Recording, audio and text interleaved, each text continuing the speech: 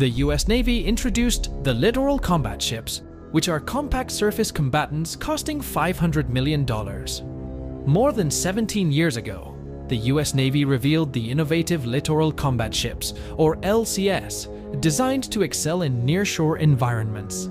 These ships are expertly engineered to swiftly counter contemporary coastal threats such as missile-equipped boats, small submarines, and mines.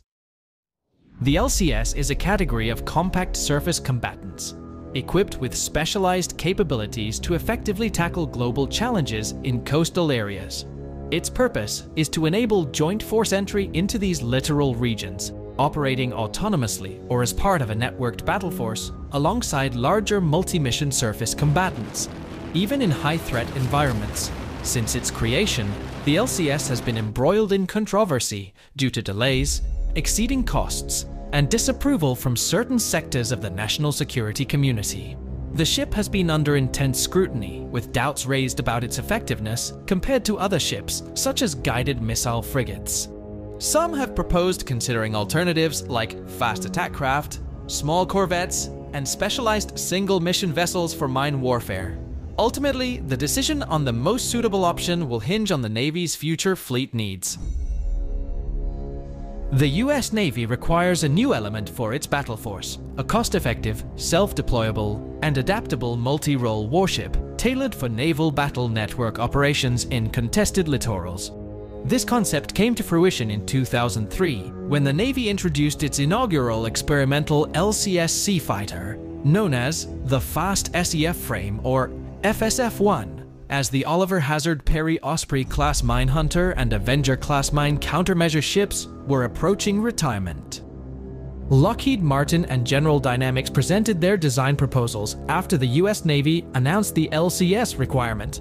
The Navy selected two competing designs for the LCS program: Lockheed Martin's monohull design and General Dynamics trimaran hull design, later acquired by US to USA.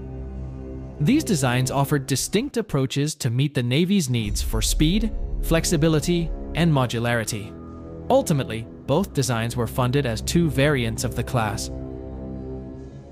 Secretary of the Navy, Gordon R. England, made the announcement that the initial LCS would bear the name USS Freedom. On November 8, 2008, LCS-1 was officially commissioned in Milwaukee, Wisconsin. Following suit, the LCS-2 ship was commissioned on January 6, 2010, in Mobile, Alabama.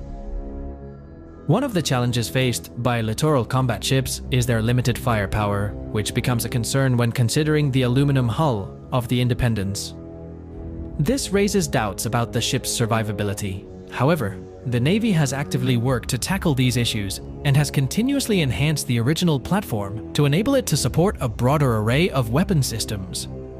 The Navy is actively working on enhancing the capabilities of the LCS by conducting tests on a new combat system. This system is designed to qualify the Littoral Combat Ship for military missions by conducting live-fire exercises, which will ultimately improve the ship's readiness for major maritime warfare. As part of this effort, new government-furnished equipment is being introduced to enhance fire control targeting and integration across various shipboard weapon systems, including CRAM. The ship-launched CYS utilizes a phones gun that can fire 4,500 small projectiles per minute to cover a wide area. On the other hand, CRAM replaces the gun with larger, longer-range rolling airframe missiles and uses a 20 mm cannon to engage threats in close proximity to the ship. CRAM fires these rolling airframe missiles from an 11-missile battery. These missiles are considered fire and forget, as they utilize radio frequency detection technology and heat-seeking infrared sensors to autonomously intercept and destroy approaching threats. In 2019, the Navy deployed the Naval Strike Missile at the San Diego base, Gabriel G. Ford, weighing just over 880 pounds. The missile boasts a range exceeding 115 miles. Despite the NSM's superior range compared to the Harpoon anti-ship missile, LCSs are lacking in long-range fire control systems for target detection at such distances. The potential advancement of littoral combat ships is indicated by the probable utilization of the Standard Missile 6, also referred to as an SM-6. On September 18, 2023, the Independence-class LCS Savannah set sail from San Diego carrying unconventional cargo on its flight deck, a 40-feet-long gray container and a trailer-mounted radar, both linked by lengthy neon orange cables to the vessel's superstructure. The U.S. Pacific Fleet later verified a successful test launch of SM-6 supersonic missiles in the Eastern Pacific, suggesting a path for the lightly armed ship class to potentially contribute to a traditional naval battle. Naval Surface Forces mentioned that the test is part of continuous experimentation to determine the feasibility of a mobile launch system on ships like LCS. Despite the advancements achieved, the Navy faces challenges due to the high cost of the LCS class, which hampers its ability to effectively fulfill its intended missions. Nevertheless, the LCS is equipped with state-of-the-art advanced core weapon systems, extensive combat capabilities, and innovative design and propulsion systems, enabling it to undertake a variety of missions. In both littoral waters and deep seas, core ship weapons are essential for defensive and offensive operations. One key element is the 57mm Mark 110 gun system, which can fire automatic rounds at a rapid rate of 220 rounds per minute. This gun mount provides high rates of fire and precision, making it effective against various threats. The RIM 116 ram on the Freedom variant further enhances self-defense capabilities, serving as a cost-effective system against anti-ship cruise missiles. The ram is a critical asset. On the other hand, the Independence variant class is equipped with the CRAM. Recently, the latest version of the Freedom class LCS has also been outfitted with the CRAM system. The LCS is outfitted with the automatic launch of expendables decoy system.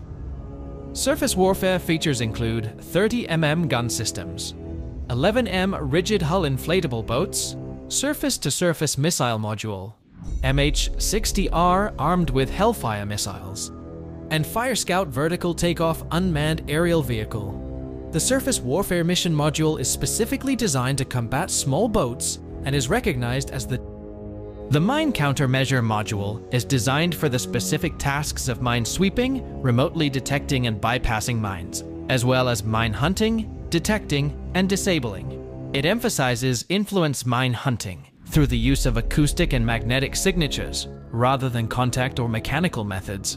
The module includes the Airborne Laser Mine Detection System, Airborne Mine Neutralization System, Remote Mine Hunting System, Unmanned Influence Sweep System, and Knifefish unmanned underwater vehicle. These cutting-edge systems are essential for improving the Navy's mine countermeasure capabilities in difficult underwater conditions.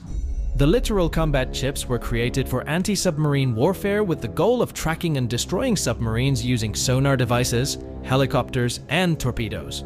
Unfortunately, due to poor communication between the systems, the towed sonar was unable to effectively operate in the vessel's wake, and the Freedom class was deemed too loud for submarine hunting. Consequently, the Navy decided to discontinue this function in 2022.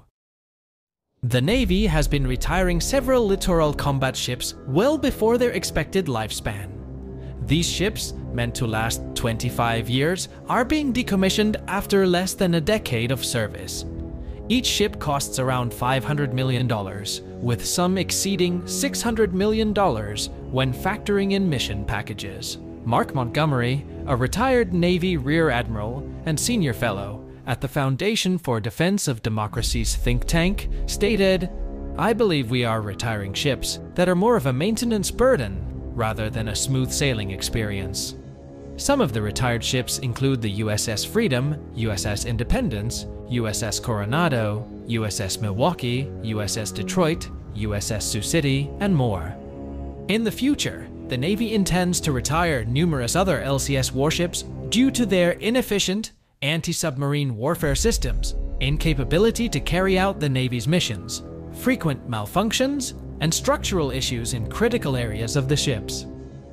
The fate of the LCS is unclear. Only time will reveal if these ships will be phased out.